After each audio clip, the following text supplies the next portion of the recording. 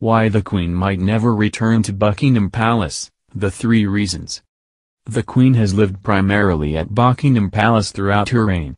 But it appears the Queen has decided to never return to the London landmark permanently, for several reasons. The Queen spent the first UK coronavirus lockdown at Windsor Castle with her late husband, Prince Philip, and she has also spent the majority of her first year of widowhood at Windsor too. But according to the Sunday Times, the Queen has decided never to live at Buckingham Palace again. So here are the 3 reasons why the Queen may have decided to make Windsor her permanent home.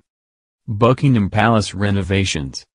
Significant renovations are currently underway at Buckingham Palace, with the landmark building's electrical cabling, plumbing and heating all requiring updating. The scale of the Buckingham Palace upgrade is immense, with some £369 million of funding from the sovereign grant allocated for the project. The renovations are expected to take several more years to complete, and the Queen may understandably not be keen on living on a building site for the foreseeable future. Happy memories. Before Prince Philip's death in April 2021, the Queen and Prince Philip were able to spend what would be the Duke's final year in each other's company at Windsor Castle. The royal couple were protected by a system dubbed HMS Bubble, with a select team of staff assisting them during the height of the pandemic. According to Ian Lloyd, author of The Queen, 70 Chapters in the Life of Elizabeth II, Windsor Castle holds many happy memories for the Queen. Mr. Lloyd told Newsweek, Windsor is her favorite home, so she is very happy there and it holds many happy memories for her. She had lockdown with Prince Philip there, so I think it's appropriate that she would choose to be at Windsor more and more. Windsor is also close by to the royal residence of Bagshot Park, where the Queen's youngest son Prince Edward lives with his wife Sophie, Countess of Wessex, and their children Lady Louise Windsor and James, Viscount Severn. The Queen is known to be incredibly close to the Wessex family, and they are thought to have been a great support to the monarch over the last few years. A change of scenery. Buckingham Palace was first purchased by the royal family in the 18th century by King George III, as a London home for his wife Queen Charlotte. Since the reign of Queen Victoria, Buckingham Palace has been the administrative hub of the British monarchy, where the sovereign carries out their day-to-day duties. But busy Buckingham Palace may no longer have the same appeal to the Queen, who, now aged 95, could be looking for a cozier residence to settle down in during her later years. With Windsor Castle just a short drive away from London, the residence is situated so the Queen can visit Buckingham Palace if necessary. And as she has consistently proven throughout the pandemic, the Queen can complete most of her royal duties from Windsor too. Audiences with diplomats and ministers have been completed virtually in recent months without issue. And the Queen is also able to host guests at Windsor, as exemplified by her audience with Canadian Prime Minister Justin Trudeau on Monday.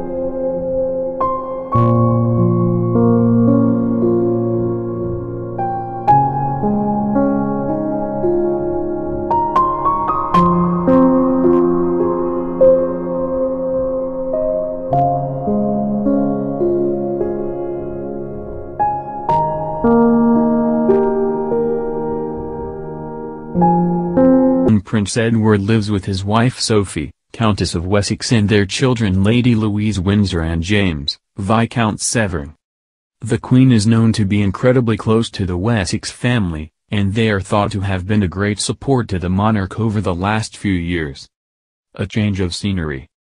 Buckingham Palace was first purchased by the royal family in the 18th century by King George III, as a London home for his wife Queen Charlotte.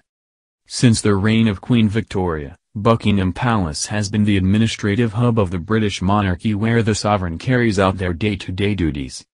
But busy Buckingham Palace may no longer have the same appeal to the Queen, who, now aged 95, could be looking for a cozier residence to settle down in during her later years. With Windsor Castle just a short drive away from London, the residence is situated so the Queen can visit Buckingham Palace if necessary. And as she has consistently proven throughout the pandemic, the Queen can complete most of her royal duties from Windsor too. Audiences with diplomats and ministers have been completed virtually in recent months without issue.